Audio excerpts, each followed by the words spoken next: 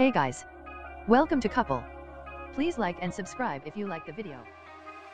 Federal investigators on Saturday began searching for what caused a Boeing jetliner with 143 people on board to slide off a runway into a shallow river while landing at a Jacksonville, Florida, military base during a thunderstorm, injuring 22 people.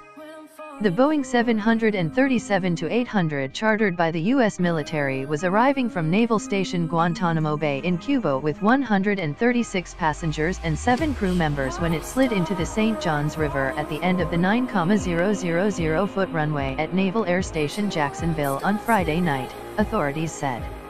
Officials raised the count of people injured to 22, from 21, after a 3-month-old child was admitted to a local hospital for observation, Captain Michael Connor, commanding officer at the Jacksonville station, told a news conference.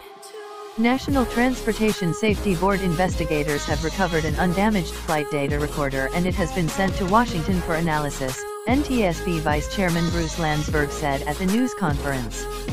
"We expect to get a very full report on that shortly," he said. Investigators said they are hoping to interview the crew on Sunday. The cockpit voice recorder is in the tail of the plane and submerged underwater.